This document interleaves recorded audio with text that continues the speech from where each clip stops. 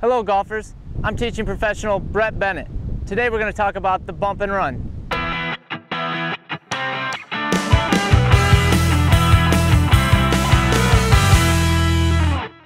The bump and run requires a club with a little bit less loft.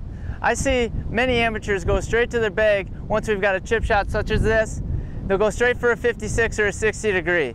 As we can see, there's a lot of room between us and the hole. What the bump and run is going to allow us to do is to get the ball at a little bit lower trajectory, get the ball on the green and get the ball rolling.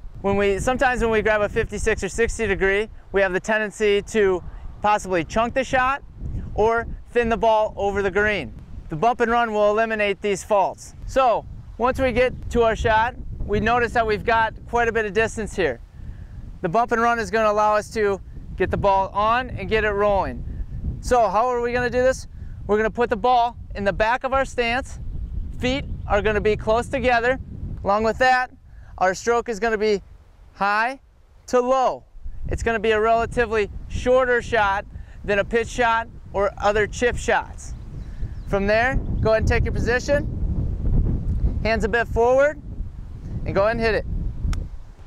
Again, the bump and run will allow us to get the ball on the green and get it going towards the hole.